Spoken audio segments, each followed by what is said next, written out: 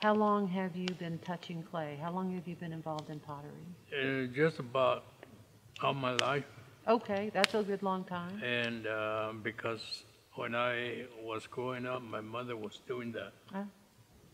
And that was our survival at that time.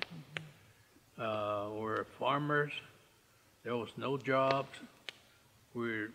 Amos was out in the remote area. There's just gravel road at that time. No transportation.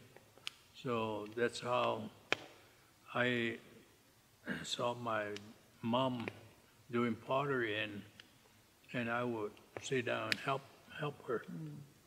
That's how I started my clay work. And you do something special every morning for your students. Can you talk a little bit about that? Yeah, and before the class starts in the morning, we greet the sun, and we pray to have a beautiful day.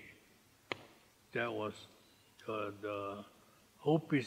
That song is in Hopi language, and it talks about the sun, beautiful sun coming out, and he repeats, "And beautiful day we're praying for."